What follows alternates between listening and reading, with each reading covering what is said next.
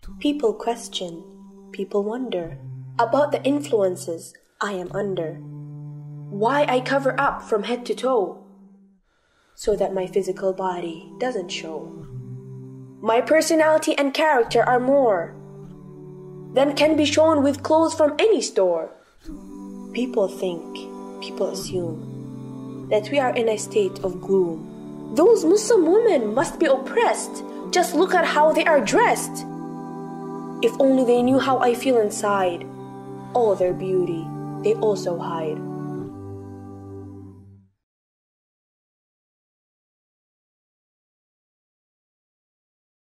Allah does not burden a soul beyond its capacity.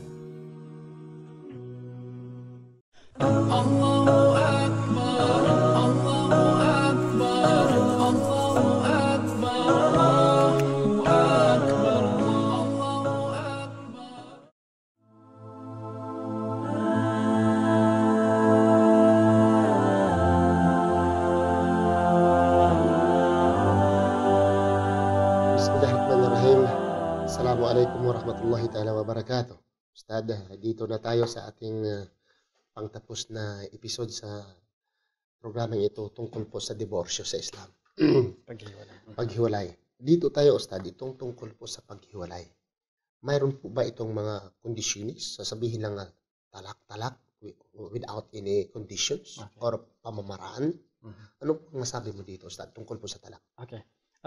Meron akong gustong ipahabol dito bago natin sagutin ng tanong dyan, na itong talak, itong diborsyo, bago ito mangyari, o di kaya bago abot dito, hahantong si lalaki sa tinatawag na talak, makikita natin ang batas ng Islam, kung ano ang kanyang ibinibigay ng mga payo sa lalaki. Bago niya gagamitin ang tayo hiwalay, anti-talik, divorce na tayo, wala ka na. May mga payo ang batas ng Islam na ibinibigay kay lalaki. Babanggitin muna natin para magiging malinaw. Unang-una, kinakailangan sa lalaki na maging mabuti ang kanyang pagkikitungo sa kanyang asawa.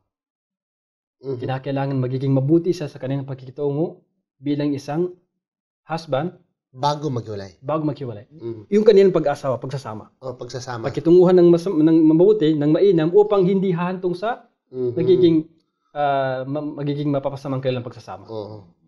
Kapag nangyari, ang babaeng ito ay hindi pa rin nakuha sa mabuting pamamaraan dahil masama pa rin ng ugali, so dito darating ang tinatawag na payo at pangangaral.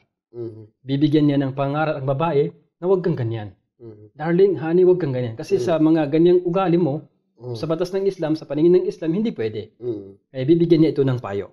Lumalabas lang, hindi nag-hijab, naka-short. Papayuan niya. Wag muna yung talak. Wag muna. Papayuan. Damit ng pumuputok ng damit. Pangatlong bagay, kapag hindi pa rin kayang payuan, hindi pa rin nakikinig sa kanyang payo, pangangaral, ang gagawin ng lalaki ay hindi siya tatabi sa kanyang asawa. Pag hindi sumusunod. Parang boycott, Ustad. Hindi tatabi. Hindi magkasama doon sa bahay pero hindi tatabi. Kasi may mga babaeng masakit sa kanilang hindi matabihan. May mga babaeng ibang masyadong mafe-feel nilang ang sakit nito kapag si lalaki nasa kabilang kwarto. Mayroong ganung babae. Gagamitin ang ganitong uri ng armas kung hindi pa rin siya nakikinig sa kanyang payo. Hindi siya sisiping sa kanya, hindi tatabi sa kanya. Pag hindi pa rin kaya dahil mapagmataas pa rin, sa ganitong punto, pwedeng paluhin ni lalaki si babae. Paluin. Pero ano bang uri ng palo ito? Yung bang may iwan na pasa si babae? Hindi ganoon. Kasi yung palo, kahit kamay lang, makulaps na. Ang ano lang dito, ang palo sinasabi dito para lang mabigyan ng yung bang parang galit na galit ng lalaki. Ang mikdar nito, ang uri ng payo nito parang alam mo yung ginagamit na miswak. Parang kasi haba ng toothbrush. Kasing toothbrush. Ipapalo niya sa kanyang asawa dito lang tatamaan sa hindi mag-iwan ng pasa. Kasi yung issue ngayon, Ustad, sa mga listeners na pwede palang bugbugin, saktan ang misis. Hindi yun pwede. Hindi pala tama ang palo na yun na nga. Yun ang pinaka-maximum na uri ng palo. Yung tinatawag na miswak. Mga ganitong laki noon. Kasing haba ng toothbrush. Ito'y ginagamit na sa atin. Wala mang miswak doon para maintindihan. Gumagamit ng sanga ng bayabas. Yung sanga ng bayabas, ganun din, ginaganon. Yun lang ang gamitin. Pag galit na si lalaki, ipalo sa babae. Hindi sinabi nga, Hindi. saksakin. Dito sa walang may iwan na pasa. Walang may iwan na pasa. Hindi sa mukha.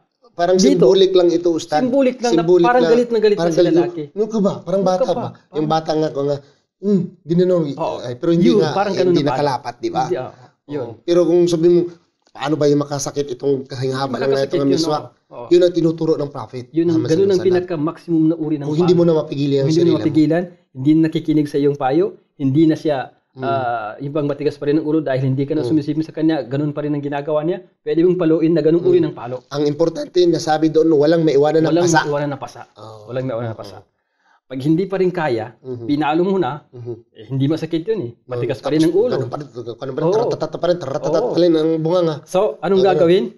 Meron pang 5 solusyon. Ang gagawin ni lalaki, yung bang magpapadala sa kanyang pamilya, yung mga lalaking matitino, na mag-uusap pati yung sa kanyang side. Mga family to family na. Family to family. Mag-usap sila, reconciliation. Itong si babae, marami nang ginagawa ganito. Baka mahihanin yung babae. Hindi dinala ito para maghiwalay. Hindi dinala para maghiwalay. Kinuha yung mga parents, kamag-anak, para magkasundo pa. Para magkasundo. Si lalaki. Ang maghanap ng paraan. Maghanap ng paraan. Hindi siya maghanap ng paraan para maghiwalay. Hindi pa. Siya maghanap ng paraan para magkakasundo sila. Para magkakasundo sila. Banggitin natin ang talata dito. Sinabi ng Allah Subhanahu wa Ta'ala sa banal na Quran, "Wallati takhafuna nushuzahunna fa'idhuhunna wahjuruhunna fil mabagi wadribuhunna fa in ata'anakum fala tabghu alayhinna sabila innallaha kana aliyan kabira wa in khiftum shikaka bainihima fab'athu hakaman min ahlihi wa hakaman min ahliha yurida islahi wa fikillahu bainahuma." Ang kahulugan nito at sa kanila na inyong kinatatakutan maging mapagmataas, mga babae, sila ay pangangaralan. Unang bagay, pangangaralan. Pangalawa, sila ay huwag silang sipingan. Huwag tatabi sa kanila. Sinabi natin, Kapag hindi pa rin makuha, paluin ng walang may iwang bakas. Walang may iwang pasa sa kanilang katawan. Quran yan, Ustad, o hadith? Quran yan. Papaluin na walang may iwang bakas.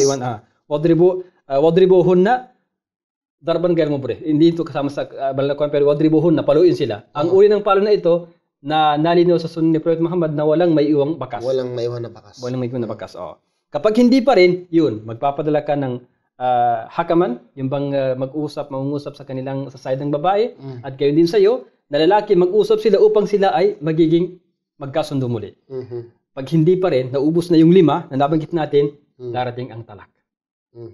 Pang-6 na solusyon ang talak.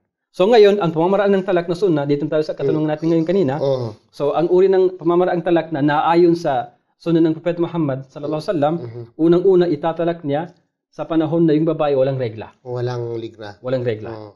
Kasi minsan, Ustad, na iba lang palang ugali ni babae dahil mayroon parang period ang babae. Hahantay niya muna mawala yung period. So, antay mo na mawala yun. Okay. So, pag hindi pa rin nawaling ugali niya, yun. Hahantay muna, hiwalay mo siya ng walang regla. Pangalawang bagay, hindi mo siya sisipingan. Hindi mo siya gagalawin. Hindi mo siya gagalawin. Pangalawang kondisyon yun. Pangalawang kondisyon. Pag ginalaw mo, ay walang talak nangyari. Dapat baguhin yung talak. Baguhin. Kasi hindi na napapasaloob ng sunnah ng Prophet Muhammad sallallahu alaihi wasallam. Pangatlong bagay, ang bibitiwan mong salitang talak ay isa lang. Isa lang. Hiwalay na tayo. Hindi, hiwalay na tayo. Hindi, isa lang. Isa lang. Para hindi mabilang ito, ayon sa ibang opinion ng mga scholar, na magbibilang na 3. So, mauubusan ka ng kota sa yung ginagamit na talak. May kuta pala, Ustad. May kuta pala, Hanggang pangatlo lang ang talak. Hanggang pangatlo lang. Hindi na pwede. So, bali 3 kondisyon. Unang-una, walang regla. Hindi mo siya ginalaw. At saka sa panahon na, o di kaya ang bibitiw mong salita ay isang isang beses lang. So, kapag nangyari dito, na hiniwalay mo siya, na siya imeregla, kinakailangan balikan mo. Balikan mo at hantay mo muna na mawala ang kanyang regla. Kung sa panahon na wala namang siyang regla pero ginalaw mo, kinakailangan balikan mo rin at hantay mo ang panahon na siya ay magregla. Pagkaraan, darating ang panahon na malinis, doon mo siya hiwalayan. Lahat nito, ang tanong, bakit? Yung pag magbuntis, Ustad, huwag mong hiwalayan ang buntis. Hindi, pwedeng hiwalayan ang buntis. Walang problema doon. Pwede niyang hiwalayan ang buntis. Pwedeng hiwalayan ang buntis. Pero ganun pa rin. Ganun pa rin sa panahon na hindi mo siya ginalaw kasi hindi na magreglang buntis. So laki-laki yung tiyan, pwede pa hiwalayan, Ustad? Pwedeng hiwalayan, Or after panganak na siya? Walang problema doon kahit may siya. Kahit buntis siya? Pwede pa hiwalayan? Basta magkakaroon ng dahilan. Pero hindi na mag-antay ng tinatawag na ida. Wala ang ng idda sa panahon na siya nanganak na, tapos ng kanyang idda. Tapos ng idda. Pag halimbawa, sabihin natin ngayon, hiniwalay mo yung asawa, ngayong sa araw na ito. So, hiwalay na kayo. So, kinabukasan, nanganak. Tapos yung kanyang idda. Hours ng pag-uusapan. Hours ng pag-uusapan. So, dahil dito, sa mga kondisyon na ito, ang tanong dito, bakit gano'n ang habol? Ano ba ang habol ng Islam doon? Ang habol ng Islam doon sa kanyang pagiging dalisay, hindi nagkaroon ng regla at hindi siya ginalaw ng kanyang asawa para hindi tatagal ang idda sa babae. Hindi magiging tatagal sa kanyang idda at kung tatagal sa babae ang kanyang idda, hindi maganda sa sa side ng babae. Ang common ang ibig sabihin ng idda normally ay 3 monthly cycle sa babae. Sa babae. Kung siya hindi tatlong menstrual cycle, okay? Kasi mayroon namang babae na kung minsan ay ang menstruation niya ay 1 linggo, mayroon namang 3 days. Pero 3 buwan at 3 cycle niya. So yun ang habol doon. Yung tawag na idda. Idda, para hindi tatagal sa babae ang kanyang idda kung hihiwalay mo siya sa mga panahon na ito. Kaya oo nga, pinapahintulutan sa Islam na magkakaroon ng talak o di kaya pinapahintulutan ang pagtatalak ng lalaki sa kanyang asawa sa babae, pero meron pa rin pamamaraan. Na kung ito'y hindi masusunod, kinakailangan balikan upang sundin ang payo ng Islam na maghiwalay si lalaki sa kanyang asawa. Within this period o start nga, ang itinatawag na idda, ang lahat ng responsibilidad, protection, suporta ay galing pa rin sa lalaki. Galing pa rin sa lalaki. At tandaan, ang babae hindi lalabas sa kanyang tahanan. Hindi lalabas, hindi Ustad. Nandoon lang. Andoon lang. So, ang hirap kasi ng Ustad, ano? Oo. Minsan, ang lahat doon, ang habol ng Islam, bakit hindi lalabas? Para magkabalikan pa rin. Magkabalikan. So, mali pala yung naghiwalay, tapos doon siya sa ibang bahay. Doon siya nanirahan sa nanay niya. Mali yun. So, ang ida, hindi valid yun. Ang idda mabibilang pero yung ginawa nila mali yun. Ginawa ng babae mali yun na naalis siya sa kanyang tahanan at doon magmanindra sa kanilang mga magulang o di kaya sa sino mang itang tao. Kinakailangan babae andoon pa rin sa kanyang tahanan, hindi lalabas upang sa ganun baka magbagong isip ng lalaki na makikita niya maabutan ng kanyang asawa na andyan sa kanilang tahanan, so babalikan niya. At isa pang payo dito na si babae hahabulin niya o di kaya gagawin niya ang mga bagay na manumbalik ang loob ng kanyang asawa. So, anong kanyang gagawin? Magpapaganda siya, magsusuot ng mga nakakaakit na damit upang sa ganun maakit ang kanyang asawa. Maakit para lang magbalikan sila. Para lang magbalikan. Lahat dito habol ng Islam para magbalikan. Para magbalikan. Hindi tuloy yung hiwalay. So, kaya napakaganda ang batas ng Islam. So ang talak pala ay hindi talaga lang paghiwalay diretso, kundi ito ay bilang leksyon o mga pamamaraan sa Islam para yung hindi magkasakitan sila, Ustad. Hindi magkasakitan. Kasi mayroon naman talagang talak, pero ito ay mayroon pagtinatawag na ida. Hindi gaya ng ibang bansa, pagpirma, divorce na. Sa Islam, hindi. Ilang pang perma nyo dyan. Kung hindi pa umabot ng tinatawag na ida, hindi maabot sa 3 cycle sa babae, ay invalid po. So, pangtapos, Ustad, na salita. Pangtapos siguro, natapos na natin ang kahalagahan ng dito, ang tinatawag na diborsyo. Nasagot na natin ang mga ilang mga katanungan dito.